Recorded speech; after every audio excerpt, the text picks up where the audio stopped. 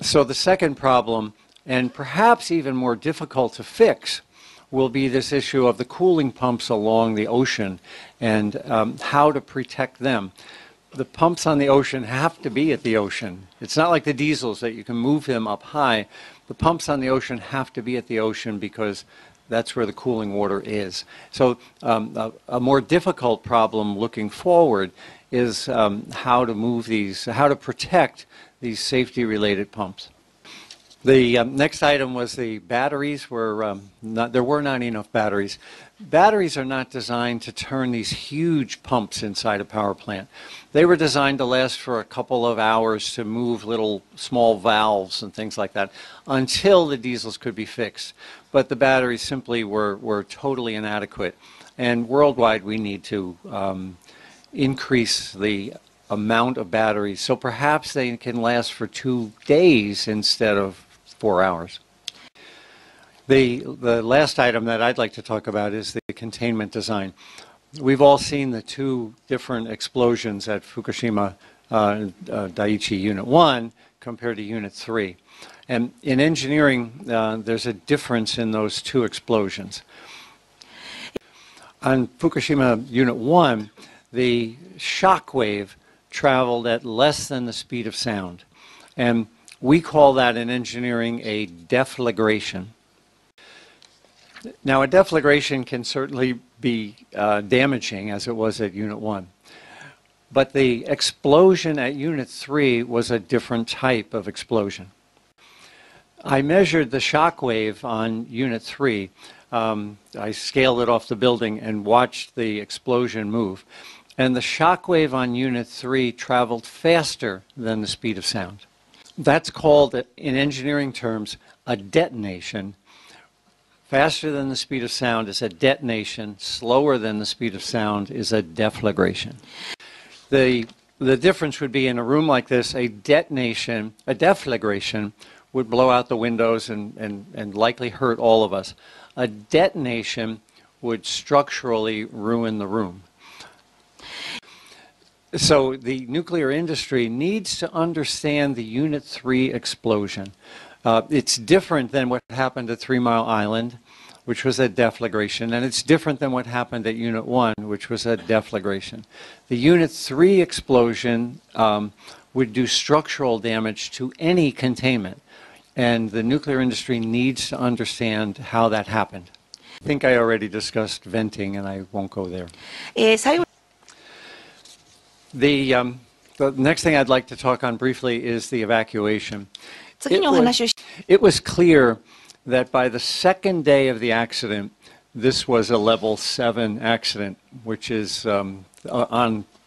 comparable to Chernobyl.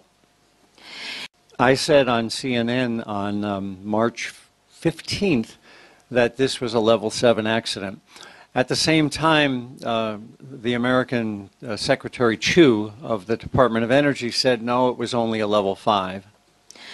The difference is very important because it affects emergency planning and the speed at which individuals should be evacuated and the distance away from the nuclear reactor that they should be evacuated. I was an expert on the 3 Mile Island nuclear accident, and I see in Fukushima the same mistakes that the Americans made at 3 Mile Island.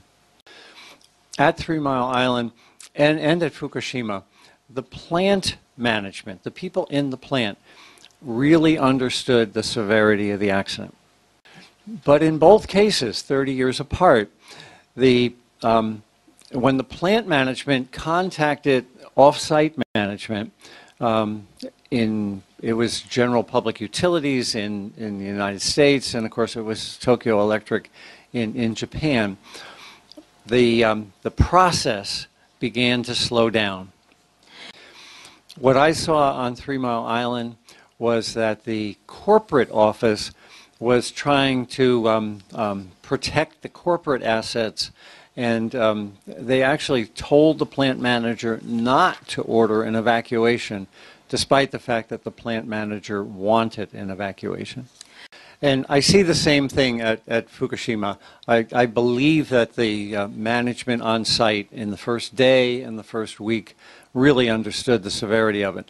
But senior management working up the chain, for whatever their motivations were, failed to act quickly enough. So while we learn mechanical repairs to make power plants safer, it seems to me like the lesson at 3 Mile Island and the lesson at Fukushima really are institutional problems, in that the corporate officers and corporate offices simply don't respond quick enough. In addition to the internal problems between the plant and Tokyo Electric offices, there, of course, were the problems between Tokyo Electric and Japan, the nation of Japan. Of all of the people on the planet, the Japanese are the best at emergency planning, because you have earthquakes and you understand that you need to respond in the case of an emergency. And so for the problem to happen in Japan tells me that worldwide it is likely that other nations would respond in a very poor fashion.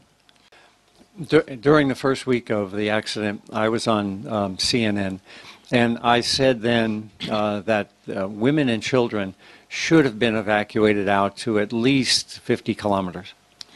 But it gets to the first point on the slide. If you don't believe it's a severity 7 accident, you're not going to evacuate the women and children. So there's a definite connection between understanding how severe the accident was at the Japanese government and Tokyo Electric home office level, and their response in inadequately moving women and children away. All of the transcripts of what I said on CNN are available on the Fairewinds website, so you can confirm that I did indeed say these things.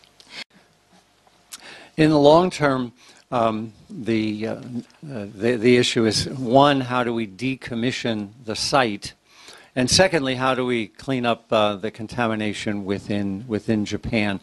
I was the author of a chapter in the first decommissioning handbook, and so this is an area that I have some specialty. The only example of a dismantlement that's anywhere similar to the Fukushima accident is 3 Mile Island. At 3 Mile Island, the United States spent about $2 billion just to remove the nuclear fuel from the reactor. The building is still there and will be until the other unit is shut down. But just to remove the nuclear fuel from the meltdown at 3 Mile Island was about $2 billion. At 3 Mile Island, the melted fuel fell from the nuclear fuel rods, but it laid in the bottom of the nuclear reactor. At Fukushima, the meltdown has occurred through the bottom of the nuclear reactor, which complicates this at least 10 times more complicated.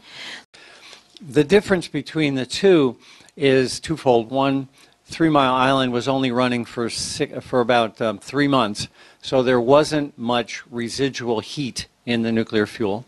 The other reason is that the Fukushima reactors are boiling water reactors, and the reactor at 3 Mile Island was a pressurized water reactor. In a boiling water reactor, there are 70 holes in the bottom of the nuclear reactor.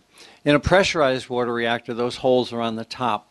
So when the meltdown occurred at Fukushima, it was easier for the melted fuel to escape the nuclear reactor and wind up in the bottom of the containment. Now that the fuel, at least some of it, has left the nuclear reactor and is on the floor, there's no science about how to remove the fuel from underneath the nuclear reactor. Over the next 20 years, entire new disciplines of robotic removal will have to be developed before we can even think about removing that nuclear fuel from the bottom of the containment. I estimate that the cost to clean up just the Daiichi site will be something on the order of $60 billion US. The other term there is the 250 billion for the total cleanup. I believe that over the next 25 years, the total cleanup, especially in Fukushima Prefecture, will add another 190 billion US to that. So 60 billion for the plant and 190. I believe it will be about $250 billion US to completely, over the next 20 or 30 years, to completely clean up after this accident. The next bullet point relates to additional cancers, which I believe will occur as a result of Fukushima. I understand that my number of about 1 million cancers over the next 20 years is higher than a lot of nuclear industry experts. But I base my number on studies that came out of 3 Mile Island. Dr. Steve Wing at the University of North Carolina has done some extensive epidemiological studies of 3 Mile Island. When I use Dr. Wing's analysis of the cancers after 3 Mile Island, I develop a number that's on the order of 1 million cancers. I realize that the Nuclear Regulatory Commission says no one died after 3 Mile Island, but I believe, and there's a lot of analysis now to indicate, in fact, that there were 10% increases in lung cancer, and similarly for other cancers. Those studies are just now coming out 30 years after the accident. The next item is, I don't believe that what we call blending down the radiation is the appropriate strategy for Japan. An example is a school near here, near Tokyo, that had a tarp that was very contaminated. What they did with that tarp was that they added, for every kilogram of tarp, they added 1,000 kilograms of clean material and then burned it so that they could reduce the concentration of radioactivity so it could be disposed in landfill. I believe that that strategy is wrong. The history of waste that's stored in pits are that pits leak. So instead of having several high concentration radioactive storage areas, most likely near the power plant, we are spreading that radiation out throughout Japan in many low concentration incineration pits. The strategy of downblending this waste and spreading it out is less expensive in the short term until these pits begin to leak. And we have to remember the radiation stays there for 300 years. So the likelihood of these pits leaking, maybe not this year, but in the future, becomes significant and severe. It seems to me that in order to solve this problem, the Japanese government needs to understand and admit the severity of the problem. It seems like right now they're protecting TEPCO first and the people second, in my opinion. There's another alternative to building nuclear power plants in the future. And I think Japan is at what we call a tipping point. And there's an opportunity here to change the way, not just Japan, but the way the world generates power. The concept of central station generation was absolutely needed in the 20th century. But I think that building more central station power plants is similar to the French when they built the Maginot Line. They were fighting World War I over again as opposed to realizing that technology had changed. There are many technologies available, and in fact, Japanese firms are at the forefront in quite a few of these. I've owned 5 Mitsubishis in my life, and Mitsubishi is at the forefront in some of these renewable technologies, and also not just generating the power, but being able to move the power around. Japanese firms like Toyota, Mitsubishi, and others are at the forefront already. So there's an opportunity here, if Japan chooses to take it, to choose a different path and to generate that power in a distributed sense, and with computers and smart grids